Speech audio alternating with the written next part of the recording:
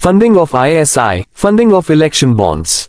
I am telling to BJP to concentrate on the funding. Funding from Adani, funding from Ambani, funding from UAE, funding from Qatar, funding from America, from where this money is coming.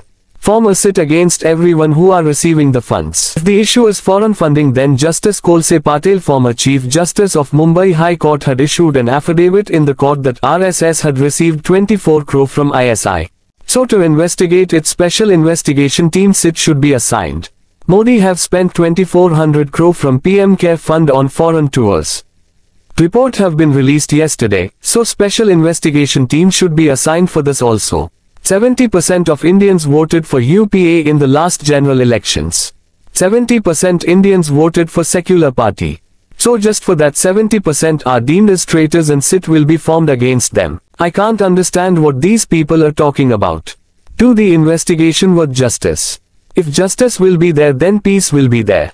If justice will be there, then peace and prosperity will be there. If justice is not there, then there will be destruction. Remember, funding of ISI, funding of election bonds.